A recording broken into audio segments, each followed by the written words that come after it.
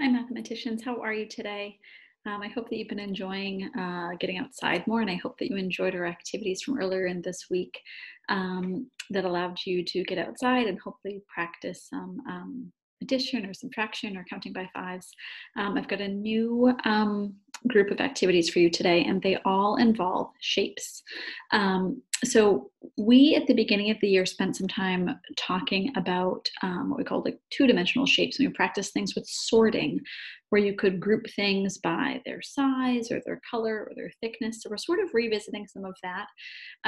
But I also want to introduce you to the names, or reintroduce you to the names of some three-dimensional shapes that I think you probably know or have seen, but maybe have forgotten.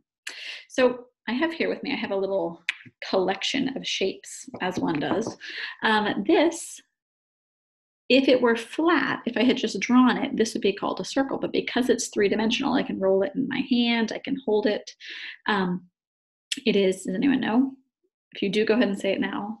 Otherwise, I'm going to tell you it's a sphere. Okay, so that is one of the shapes we're going to look at today.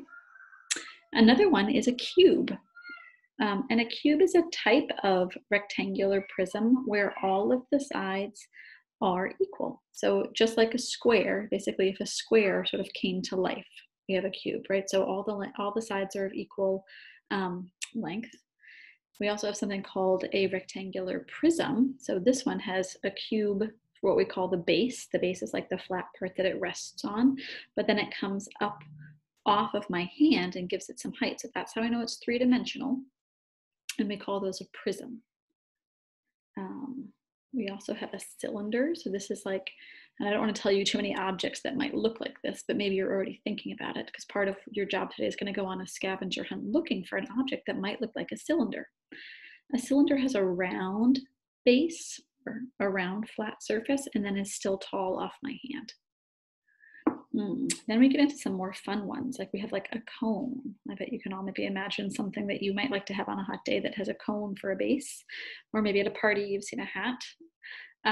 But so a cone has a circular base, but then comes up into a point. Other ones that come up into a point are pyramids. And so when we have a pyramid, these are two examples. You'll notice one, you can see that if I have enough contrast here, one has a square base and one has a triangular base, right? It's a triangle. So these are both an example of a pyramid, but they have a different base. One is a square, one is a triangle. I've even seen some that are like a hexagon or an octagon, so 6 or 8 sides on the bottom. All right, so we're going to play around with shapes today, and I'm going to give you a couple activities. I just want to go through them super quickly with you. I explained them on the choice board that's on Seesaw or has been shared with you, but just in case you have any questions, okay? So let me quickly show you this. So this first page here just shows you exactly what I just went over with you, the different types. Oh, I didn't show you my triangular prism. There it is. It's a triangular base, but it has some height to it also. So when we talk about 3D shapes, the D right here, it stands for having 3 dimensions. And the dimensions that we talk about are length. So often if I were just to like draw something, right, it could have length to it. If I wanted it to have width, right, so length is long, width is wide, then I could maybe draw it going this way. Now it has some width to it also. And even if I just draw this, this is what we call a two-dimensional shape. It has length and it has width, but it hasn't come off the page. It's just flat. I've just drawn it. That third dimension is the piece that I was just showing you today, the part that allows something to rest in my hand. And that dimension is called height. So you guys are all three-dimensional people because you have a width, how much your space your body takes up. You have a length. If we talk about the space you take up in a different direction, and then you have height, right? How far off the ground do you come? So we are all three-dimensional people, and for the most part today, I want you to go looking for three-dimensional objects. So on Seesaw, you're going to see this choice board, and there's 3 different activities, one in green, one in teal, and one in yellow, and I'm going to go through them each with you. The first one is a scavenger hunt. And when you are on Seesaw, when you open it as to a Google slide, if you just click right on this document, it's going to pull up a PDF that you can print if you want to have a printable version of this. If not, grab a piece of paper. You don't even have to write these down. But notice, go outside and be sort of thinking about, where do I see these shapes? If you want to write them down, absolutely, that's great.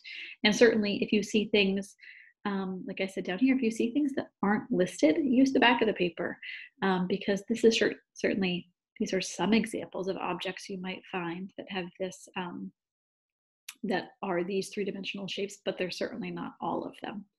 And if you want to use the blank version, that's great too. That way you could record your own discoveries. You're not kind of like locked into making sure that you see, this type of tree or a traffic cone or something like that. You could just record whatever it is you see. So feel free to use either recording sheet or absolutely make your own if that doesn't suit you.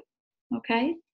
So I'd like you to go outside. You can go around your neighborhood if your parents will go with you. You could go inside your house. Certainly, I was just sitting here having just some ice water in my drink, and I noticed that this is like a cylinder. So that's something too. You're probably already seeing these things in your house now that we're talking about it.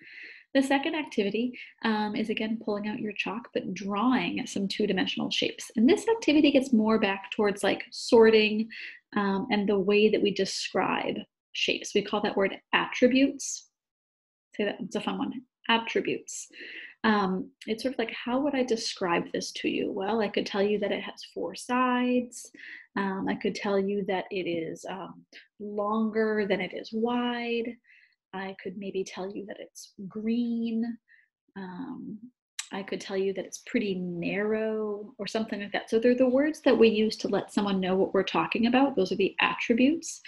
So as you draw, you could draw triangles and circles and squares and rectangles that are different sizes. Maybe draw the smallest one you can. You could draw them in different colors. You could draw them with a different number of sides, like I said, thickness or thinness, or give them a different pattern or different texture. So I would challenge you to see how many different, perhaps like how many different triangles can you draw? How different can they look? Can they be really, really tall and skinny? Can they be super fat and wide? So play around with that and then try to sort them. Like, oh, I see all these pink ones. Okay, now I could group them by just the shapes that have four sides to them. Okay?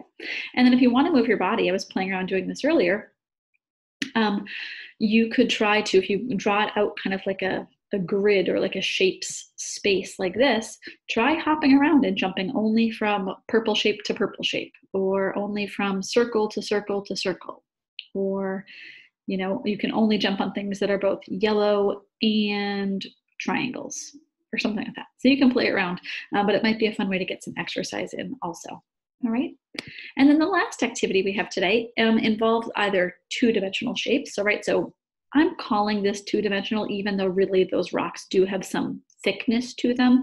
So they really are three-dimensional, but I'm calling it two-dimensional because it's more flat to the ground, versus three-dimensional here, like bigger three-dimensional would be to try to build something like a triangular prism or try to build a pyramid of some sort. So you could use rocks, acorns, leaves, sticks, anything else you can find, certainly in your yard or maybe that you have in your house, to see what shapes you could make. Some ways that I think you could challenge yourself would be to say, I'm going to make a square only using pine cones, just one material. Or I'm going to make a circle only using acorns or only using white rocks. So you could try it by just narrowing down the objects you allow yourself to use. You could also challenge yourself by saying, all right, how small of a square can I make without it touching? It's a square, like with leaving an opening in the middle. What could you do? How big could you make one, right? Could you make a circle that is like covers your whole, I don't know, like driveway, or that a rectangle as big as maybe a front step or something like that. So you can certainly play around with this. And then in sort of an ongoing challenge, it would be looping back to measuring. And for this, you could measure what we call the perimeter. The perimeter, if you watch me right now, I'll trace it here. The perimeter is, it's going to be too big. The perimeter is the outside. Okay, so like measuring the outside of a shape. That's the perimeter. It's sort of like, imagine like walking around it, right? So sometimes we talk about like the perimeter of a building. If you walked around the outside of the building, that's the perimeter. You could try to measure that laying an object end to end. So you probably need at least two. You could use a pencil, a marker, a stick, and see, okay, if I remember, I touch one here and I come right to the other end, and then I move the other one down. That's what we call a standard unit. You're using the same thing the whole way around. What is the outside measurement of some of these shapes that you make? You could keep track of it, could write it down, and then certainly share it with me, share it with your teacher. All right. Well, mathematicians, that is what I'd like you guys to get up to today. So it's 3 different choices. You can do one of them, you can do 2 of them, you could please do all 3 of them. I'd be delighted. But have fun, do what you can, and certainly be in touch if you have any questions. All right. All right, guys, I will see you soon. Have fun.